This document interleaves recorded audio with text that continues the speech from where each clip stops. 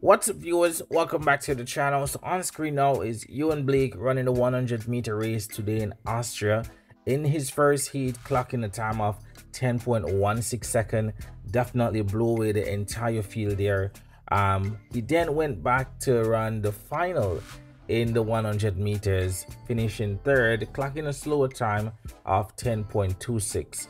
And as we know, this year will be his last dance at the Olympic Games, so definitely trying to get some rounds under his belt there so he can compete to the best of his abilities at trials, because it's gonna be a rounds, heats, semi-final, final, and then if he makes it through to go to the Olympic Games, is another rounds, 3 rounds for him as well. In the 100 meters, we know he runs 200. Not sure if he will be doubling to it this year, but definitely still haven't broken the 10-second barrier this year. Hopefully he can do that as the season progresses.